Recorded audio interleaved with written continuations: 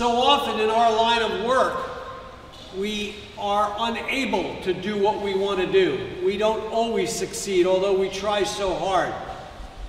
And some of the things that help us succeed is when the public, when citizens, including little citizens, know what to do when they see something wrong.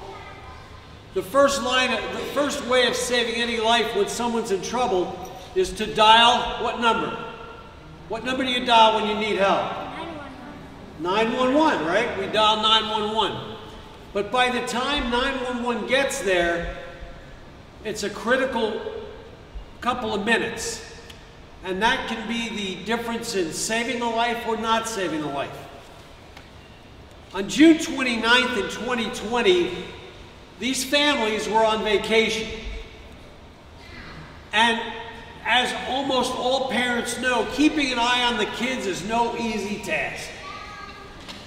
And that particular day, when the parents were doing something else for safety, putting sunblock on kids, for a mere second, one child got out of their eye.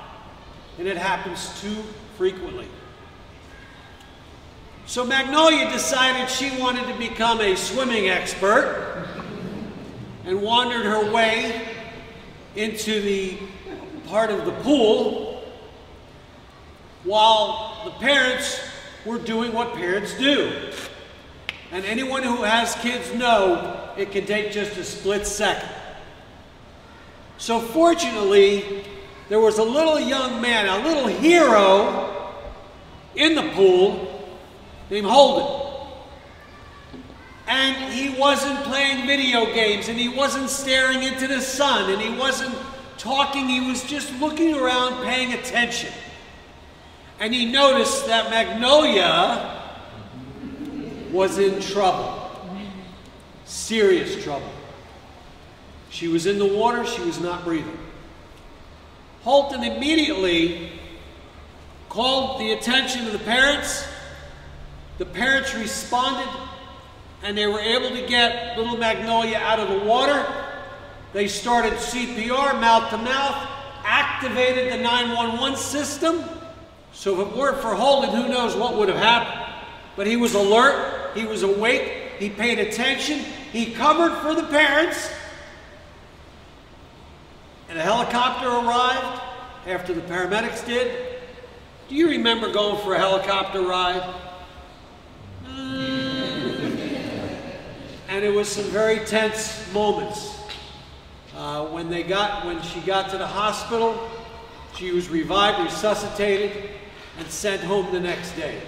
A true, wonderful story.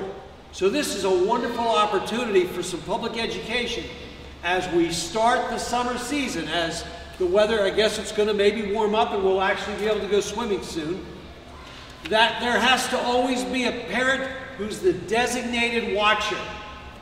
Maybe I'll do it for a half hour, and then you've got the next half hour, and then you've got it.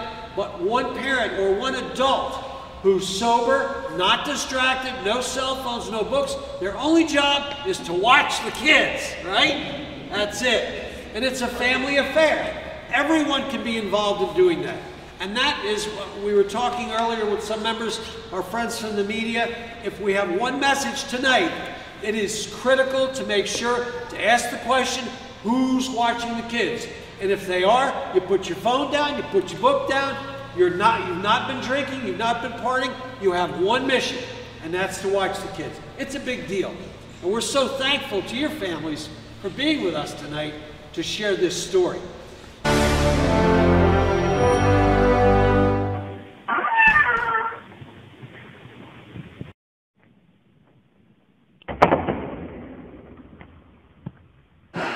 Now we're cooking with gas. Here we are.